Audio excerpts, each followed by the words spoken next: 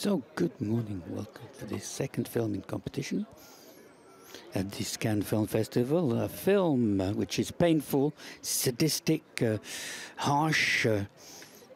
You know that the film today, we're going to see the crew from the film.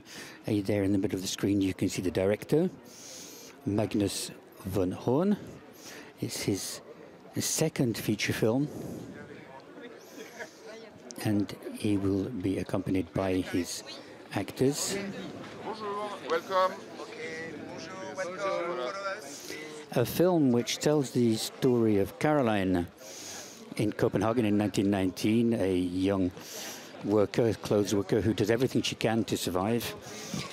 And she has to go through a whole load of very difficult trials and tribulations. And it's difficult for the audience and for the character as well. So here we've got Trine Dyrholm,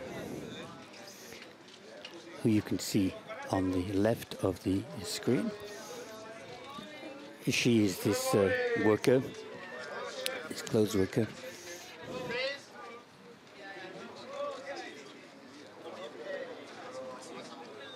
There is Carmen's son.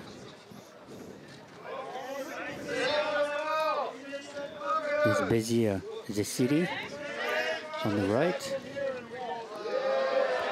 Tessa, Hoder. They've got a smile. The screening was in the Lumière Theatre. It was packed, 2,300 places. And the critics aren't all joyous, rather like the film itself. And it says that beauty is seen from the front, but the period is not a gentle period, but is it a period like our own, a poetic film? It says the Figaro, Le Monde and Libération don't have the same opinion, according to Le Monde. I mean, he's got his spiral into hell with purely piling violence upon despicable actions, pushing us towards a feeling of discomfort. And Libération says that it's gratuitous and sadistic, the way he treats it. He treats his character, and you wonder how this atrocity could be in the competition. But that, of course, makes no difference for the Palme d'Or. It's the 77th edition of the festival. Magnus von Horn with Trine Dyrholm and Carmen Sonne. Besir Zeciri on the right there, and Tessa, Hoder, a Danish actress. It's a Danish film, but it's directed by a Swede. It's the second time, it's his second film. It could have been the second time that he had come to Cannes, because he made a film called Sweat in 2020, which should have been selected, but of course it was the year of COVID. So anyway, here he is today in competition with this film, The Girl with the Needle,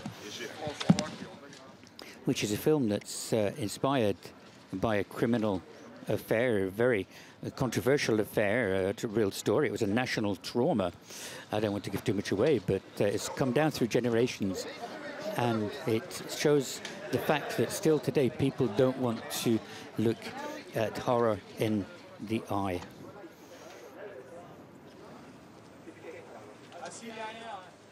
So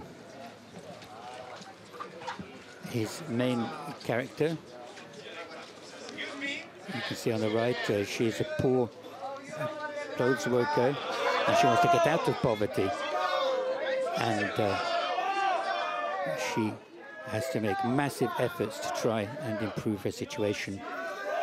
He defines his film as being a fairy tale, a cruel fairy tale for adults. It's a film which is in black and white.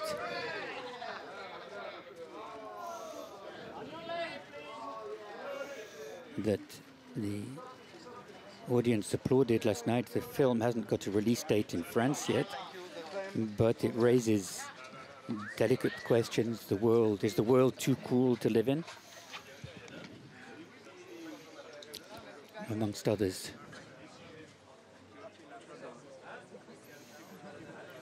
The actress you can see here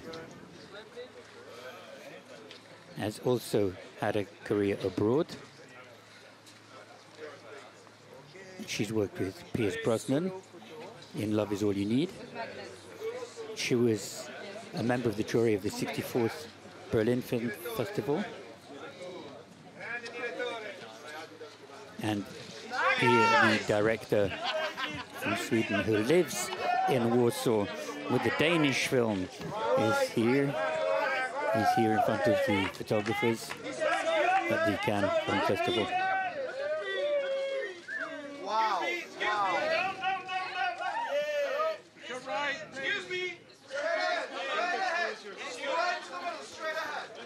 Magnus von Horn is known for creating difficult situations, and he thinks that by putting these difficult, spiny situations, sadistic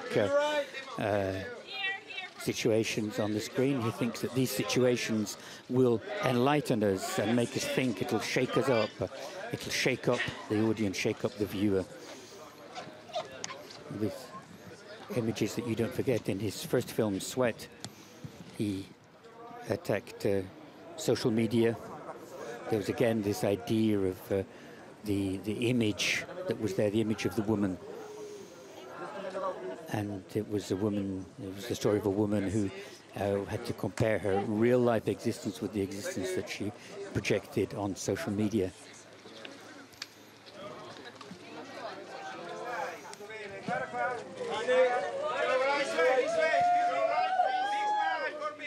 So the Trine of Dyrholm. She doesn't have the lead role in the film, because the lead is Karoline, played by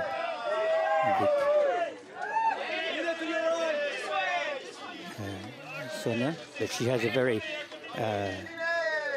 chilling role in this film.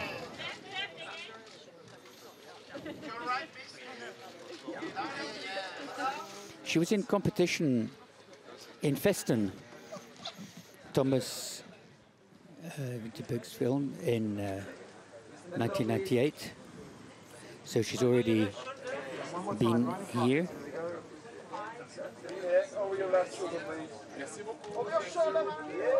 She was in a film in the Cine Foundation selection. And here she is in this Danish film, The Girl with the Needle. And here she hands over to Vic Carmen Sonne. So she's been in several films as well. In 2022 she was in Gotland, and in 2017 in Winter Brothers. She studied at the National Danish School in Copenhagen. I don't remember Gotland, which was in Cannes in 2022. It's the story of a young Danish priest who goes to Iceland with the mission of building a church and photograph the population. And the deeper he goes into the harsh landscape, the more he is exposed to sin and temptation. A film by Hildur Parmason. Vic Carmen Sonne, the heroine of this film, this Danish film, The Girl with the Needle, the story of this clothes worker who wants to escape her situation and has to go through appalling, awful trials and tribulations. The Figaro, the critic in the Figaro says it's very similar to people like Bergman, by German Expressionism, like Murnau. There is the director. Talking in the sunshine because the sun has come back out here, which is nice for this second day of the competition. So we're going to follow them. They're going to go towards the press conference. They're going to answer questions from journalists from around the world. Look at this wonderful shot from the team of TV Festival.